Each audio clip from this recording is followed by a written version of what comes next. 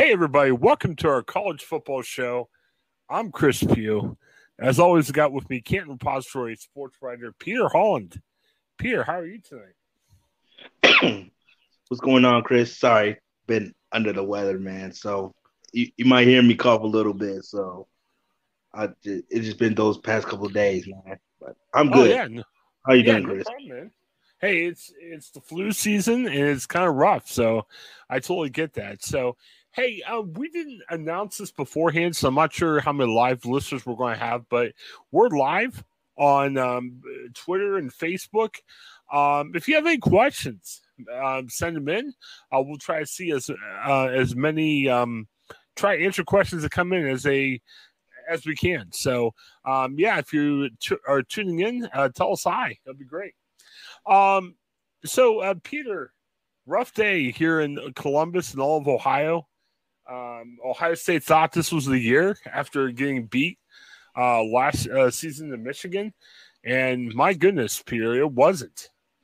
45-23, Michigan over Ohio State. Kind of a lot of angry Ohio State fans. Jim Harbaugh, who was kind of a punching bag for Ohio State for the longest time, let's say it like it is. He outcoached Ryan Day. I mean, they came in with a good strategy, and they beat up on Ohio State. It was close to halftime, but they outscored Ohio State. I believe it was 28-3 in the second half. So Michigan goes on to the Big Ten title game to face Purdue. Ohio State is kind of hoping that maybe they can slip in the playoffs. What was your take from the game, Pierre? Well, for starters, I was on my way back from my Thanksgiving break during that Michigan Ohio State game, and I saw it was competitive for those first three quarters, and then things were still going backwards. I was driving on my way back to Canton. I was keeping track. But yeah, it was not a pretty sight from the words of the Columbus people, what's going on. Um, I don't know if it's more, I think it's more of what Michigan has done right more than what Ohio State just went wrong. Michigan just showed it. They wanted it more, in that fourth quarter. Even with the absence of their running back Blake Corum, who went down, J.J. McCarthy answered the call, and he played exquisitely well with 263 yards, 3 touchdowns. So it was just an all-around great performance from him, and also another player, his Blake Corum's backup, Donovan Edwards. He's only a Yeah. sophomore, and he had 216 yards and 2 touchdowns. So everything just pretty much went right for Michigan more than what it went wrong for Ohio State. Well, and we and probably every other podcast that talks about college football, you look at a game like this and you say, man, Ohio State needs to stop the run, for them to play well.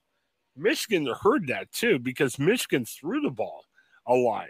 And J.J. McCarthy hasn't thrown the ball a ton this season, but man, he looked good for Michigan. I mean, it took Ohio State off guard, and that really kind of set the tone for the game.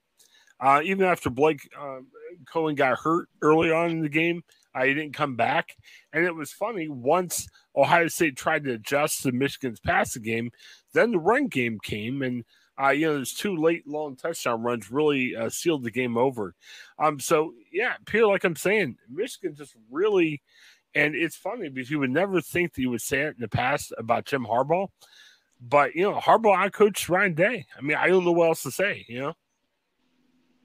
Absolutely. You definitely got to give credit to Michigan's coaching staff for preparation, and especially how to adjust after losing Blake Corum. They still continue to rely on their other guys, to show that they have as much options as Ohio State has. So it was definitely a great adjustment and change up for the coaching staff. And it's going back to they were a second half team that game, outscoring them 28-3 in the second half alone. You Yeah. know, it's it's great on the Michigan side, but this is where just now just looking on Ohio State's side, just what went wrong. This is where you really want. This is the if you want to see CJ Stroud have that Heisman moment, this would have been it. And we haven't really seen exactly what we would have hoped from CJ Stroud to perform at the high level that we expected him to be. You see JJ McCarthy outplayed you.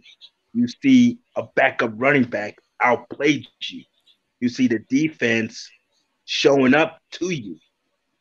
So it's not, and CJ Stroud's a high prospect and he's a great player. It's just, why have we not seen the best out of him? Yeah, he didn't have a terrible game. He had 2 picks late in the game. I think he was pressing, trying to get Ohio State back in because, obviously they fell behind.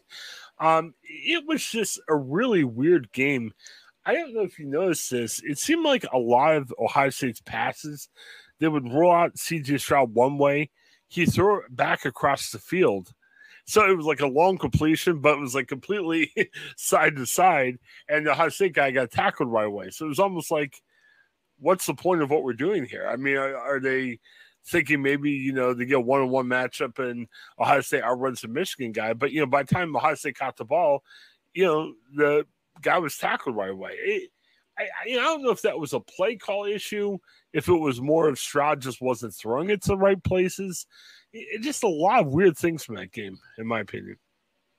Yeah, this was probably an all-around bad game for Ohio State where we can pick our poison, pick apart who's to blame here or what went wrong. By the end of the day, it's more of a collective thing where the point that everything just didn't go right for Ohio State to the point that you lost to a more superior team in Michigan that rightfully so deserved to be in that playoff conversation or at least part of that. And now you just ask yourself of where do we stand with Ohio State if they still have a chance? Yeah, let's talk about it in a second. The other thing I wanted to bring up real quick is, Ohio State, they brought in a new defensive coordinator. The guy was really trying to make things different this year. I thought they did a pretty good job over the season. It just, at the end, it just didn't work out. And let's ask this takeaway. Ryan Day, I believe, 45-5. A 90% winning record. Coaches don't normally have that. But as I was telling you last week, people get ticked when you lose multiple games to Michigan. I mean, coach has been fired at both schools for losing multiple games to the other place. It seems a little overwhelming to say, okay, get rid of Ryan Day right now. He's not the answer. But you had 2 straight years where he was out-coached. And Peter, we'll talk in a second if Ohio State can still make the playoffs. But, man, you get out-coached, and these are 2 teams that could have won the national title.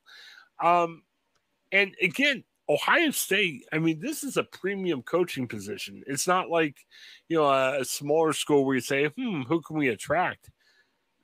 Do you think Ryan Day should get another year? No. Ryan Day I don't see him getting fired at all. He's doing fine. I mean, it happens. I mean, you're not going to get the result that you hope. Yeah, it's not good to lose to Michigan back-to-back years, especially in your home turf, but that shouldn't have to be a reason to excuse me. That shouldn't have to be a reason to fire him, especially that you've been in the playoff contentions every year. You've competed for the Big Ten championship. You continue to produce NFL talent. It's not to a point that just because you lose to your rival back-to-back years, that's just really not the way how you handle things. Now you're just firing someone out of an emotion more than just what makes sense. Firing Ryan Day over a loss to your rival doesn't make any sense whatsoever. Let me throw a couple names out at you. Urban Meyer. Now, people were angry at the end of the game. Urban was there with the Fox pregame show. After the game, they had some segments where they were talking about the game. People in the back were chanting, Urban Meyer, Urban Meyer, Urban Meyer. Urban Meyer did well for Ohio State, but then, he had a really just disturbing coaching tenure with Jacksonville before he got let go there. I don't know, man. would Urban Meyer make sense? Who No, would you pick, no, Urban Meyer or Ryan Day? no. I'm not bringing Urban Meyer back in Ohio State. You forgot all these crazy stories about Urban Meyer when he was a coach at Ohio State. Right. Players already spoke out about him and his how you say his dictatorship and how he treats his players. With all that baggage, no, there's no going back after that. Stick with Ryan Day, continue to build his way. It's going to all come up soon. Eventually, if he doesn't live up to expectations, I'm sure there'll be other options. But Ryan Day is doing fine where you shouldn't have to look at other alternatives, especially Urban Meyer. I would keep Okay. him away from that Ohio State football program. Two other names, and again, this is all wild speculation. I mean, there's not anything definite. Mike Vrabel was a linebacker for Ohio State, did well, obviously, before he became a very solid linebacker with the Patriots. Vrabel had a coaching tenure on the defensive side with Ohio State. He got hired away, I believe went back to New England first. Now he's a good coach for the Tennessee Titans. And Mike Vrabel. Chris, I don't even know why you're entertaining this. Why are you entertaining this Ryan Day fire thing? Ryan Day is not going to get fired. Okay. I guess it's a sports talk, but what are we doing here? Ryan Day's not being fired at all. Here's a wild card name, and maybe we could briefly talk about this because we're Ohioan, and this is Ohio school too. University of Cincinnati, Luke Fickell left. He's now the head coach for Wisconsin. Some reports tonight. Deion Sanders says, hey, I'm going to pick one of three schools. Cincinnati is one of the schools, so maybe he goes to Cincinnati. The other name that reportedly is being interviewed at Cincinnati is the great Brian Hartline. Brian Hartline was the receiver for Ohio State. I don't know if he's ready to become the head coach for Ohio State, but Hartline, is an offensive assistant. I don't even believe he's the offensive coordinator, but he's recruited a ton of great receivers to come to Ohio State. Yeah, Brian Hartline. I think he's a wide receiver. He's been a wide receivers coach with Ohio State. I think he hasn't really stepped up in an offensive coordinator job yet, but he will definitely be a wild card as far as coaches who are in need of Brian Hartline's service. Just because, it's like you said, that guy can recruit the hell out of the players. He can get guys to come to Ohio State. He's been getting all those top tier talents from across the board, especially all the local kids. I even encountered Brian Hartline a couple camps when he came to Maxwell, and he was just looking at some guys, and he will be talking to some of these players and just give his evaluation in person. So yeah, it's Brian Hartline getting head coaching job. It's not ideal, but at the same time, if you want to build someone from the ground up, why not get a young up and coming guy who at least knows how to recruit? And that's kind of half the job. If you can get the best of the best players coming from anywhere, especially from the best players on your state, that's half the battle. And now it's just, can you develop and build around it and turn to a building program? So I could definitely see Brian Hartline get some head coaching gigs, or at least get some interest. But it goes back to your question: is he ready to take over to the program? And that's something that we won't know until we actually see it. Well, I don't think he's ready to become the Ohio State head coach. I don't think he dropped Ryan Day for Brian Hartline. I will say Hartline could go to Cincinnati. I mean, if Deion decides to go somewhere else. But, man, you might need to make Hartline a coordinator pretty soon to keep him there, because I know Hartline loves Ohio State. That's his school. But, man, if you're a wide receiver coach, that's like, you're a sports writer at the repository. That'd be like, hey, if you could become editor of a similar paper, would you do that rather than just being a sports writer? Who knows? That's a big question. So, yeah, it'll be interesting to see what happens. Real quick about UC. It was tough to lose a guy like Luke Fickell. I know the players like one of the assistants. Man, I think Deion Sanders could bring in recruits. I think he could probably bring in part of the Jackson State team he's coached very well at. I think he can get other guys to come. I mean, I think Dion would be a name choice for UC. I don't see what the issue would be if he wants to go to UC. Do you?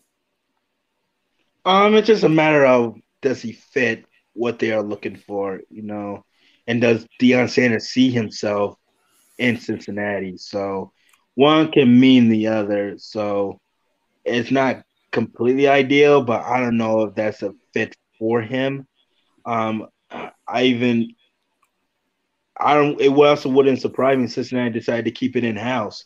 Yeah. I was just looking at Keith Jenkins, his tweet earlier, and he get text messages and phone calls from his sources telling him they want to keep Fickle's offensive coordinator, Gino Good I can't even pronounce his name.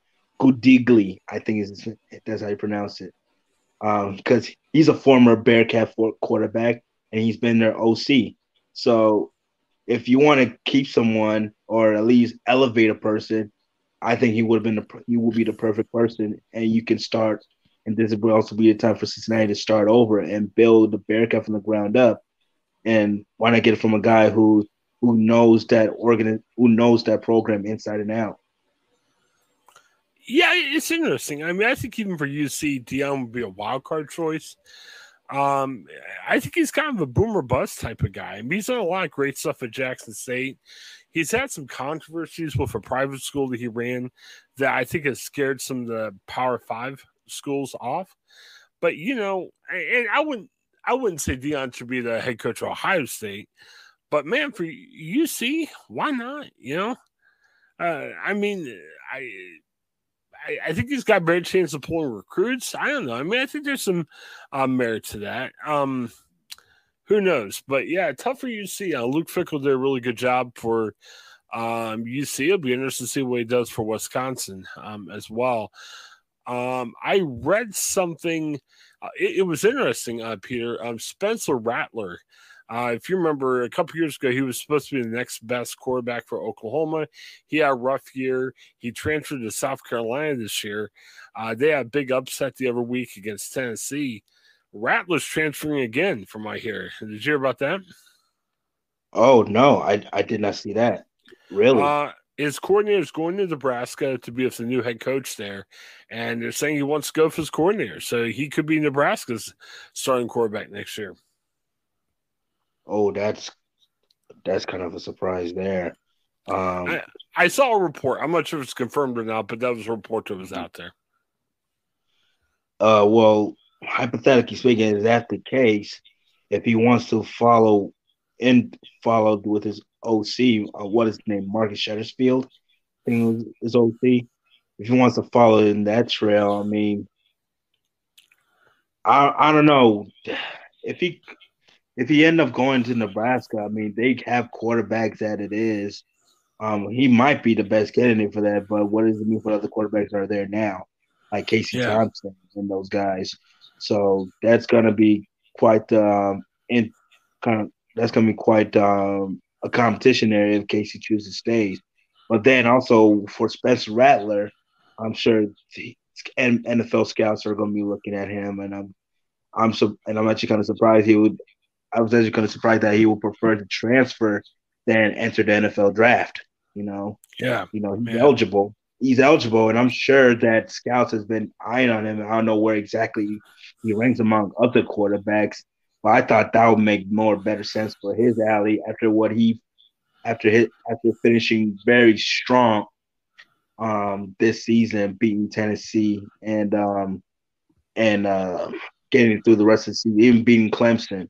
So I think what probably to me makes better sense is rather just enter the draft and see how high you can go instead of just continue to bounce around school to school, because I'm sure scouts don't even like looking at that, because now they just make one question about your loyalty. So yeah, it has a college football. So college football's changed, but you very rarely would have transfers, and now it's like free agency. You know what I mean? I gotta sign a 1-year contract with you. If I'm not happy, I'll just go somewhere else. It's very different how it's changed. All right, well, let's talk about this weekend's game. So Ohio State, since they lost, they're not going to the Big Ten title game, but they're ranked fifth. I thought they were going to drop a little further, but they're still in the mix, and there's some talk saying, hey, they can still make the playoffs. So let's look at the other top 4 games. And Pierre, let's see who we think's going to win.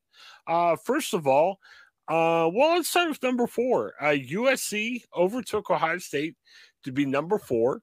They are playing against Utah Friday night football. Pierre, how about that? Winner wins the Pac-12 title. Utah actually beat USC earlier this year, I believe, by a point, and that was USC's only loss. What do you think, Pierre? You think USC wins, or you think Utah might pull off the upset again? That's a good question. I think USC can pull it off. You know, I'm sure that's been stuck in their minds that the team that they lost to is now you're going to have to face in the Pac-12 championship. I'm sure there's going to be definitely an emotional battle, but you can also say that USC has gotten better after that loss. So I could definitely see USC winning that game, and it's also gonna come down to the hands of Caleb Williams, who's like going to win the Heisman this year. So I definitely see USC beating Utah and see if they can solidify that final playoff spot. Yeah, Caleb Williams is playing very well as of late. I would tend to say USC wins that game. Maybe not going away, but I still think they win this one. Another interesting game, TCU, who is currently ranked 3rd, they play against Kansas State. Now Kansas State's ranked 10th. They're 9-3. I think Kansas State has a shot. I think Kansas State is going to give TCU a definite run for their money. I think it's going to be super close. Just Kansas State got a lot of weapons all around them with Adrian Martinez and Deuce Vaughn, and so does TCU. And I'm a huge Max Duggan guy. I love the way he throws the football. I just love that TCU just continues to find a way to win ball games, even at tight moments. You know, I still can't get over that TCU Baylor game where it's only like a few seconds left. They sprint down to the sidelines and get the field goal in, and they won by a field goal. Ain't no telling what this TCU team could be capable of. So I'm going to stick with TCU. Yeah, TCU, it never looks pretty, but TCU keeps winning. It's just kind of strange. The Big Ten title game, real quick, because we got to get into our show before long, but man, I hate how the Big Ten has the divisions. Have the top 2 teams play against each other. But since the Big Ten insists on having divisions, we've got Michigan, number 2, against unranked Purdue. Michigan wins going away. Maybe not by as many as they beat Iowa in last year's Big Ten title game, but Michigan wins this game. Would you agree? You sure, Chris? You don't think Purdue's going to give them a fight? Michigan wins by 2 touchdowns. Sticking to it. Okay. I got Michigan winning, but I don't think Purdue's not going to be the type of team that's going to get blown out. I mean, okay. Purdue's been competitive, you know, and they got some fair talent as well, and they got a really good quarterback themselves. What is his name? Adrian O'Connell is his name. So I wouldn't say that it's going to be an easy victory for Michigan, but don't sleep on Purdue now. So it's going to be a lot competitive than what you think. So, okay. Our number 1 team, Georgia, they are going up against, I believe it's LSU, right? Yeah, LSU 9-3. They lost last week. What do you think? LSU could beat Georgia? Can LSU beat Georgia? if they didn't beat Alabama, Georgia would have beat LSU easily.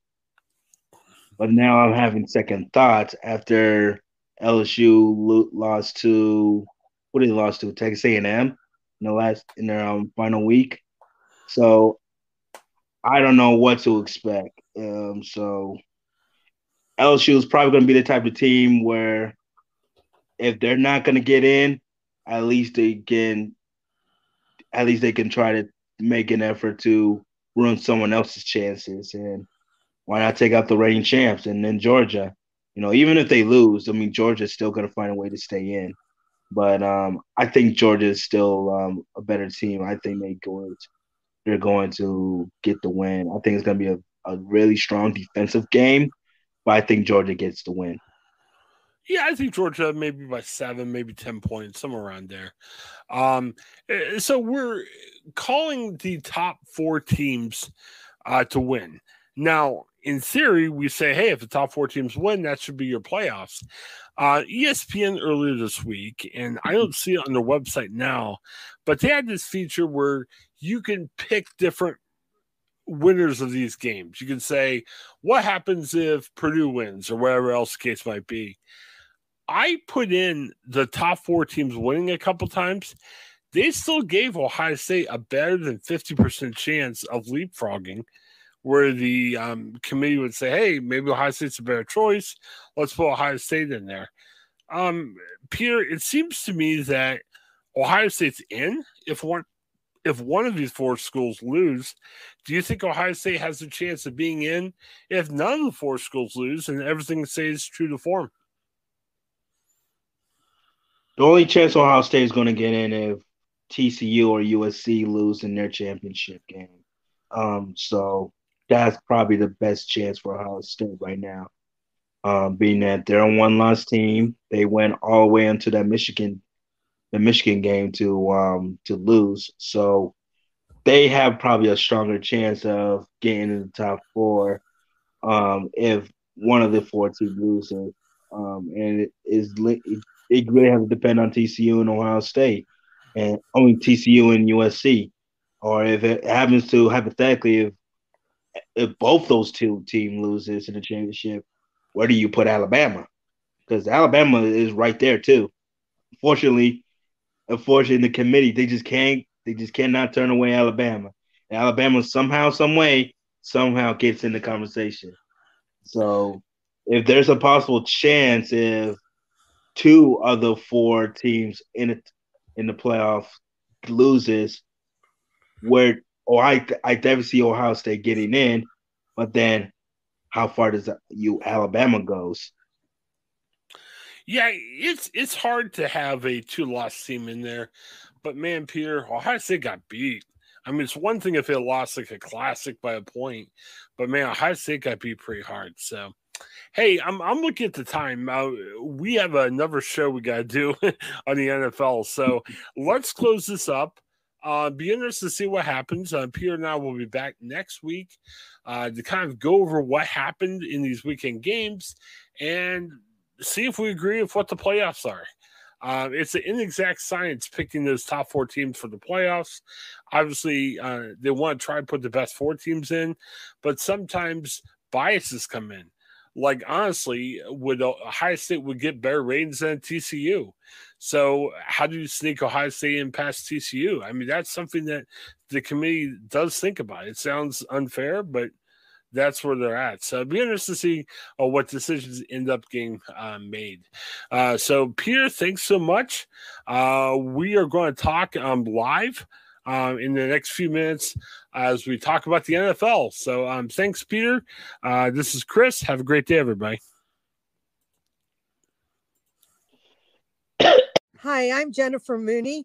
Welcome to what is our new Hope Interrupted podcast based on the work from our book, Hope Interrupted, that I co-authored with my good friend Byron McCauley.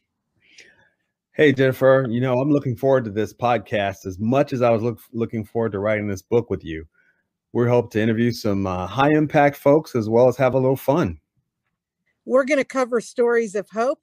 To learn more about our podcast and our book, please visit www.hopeinterrupted.com.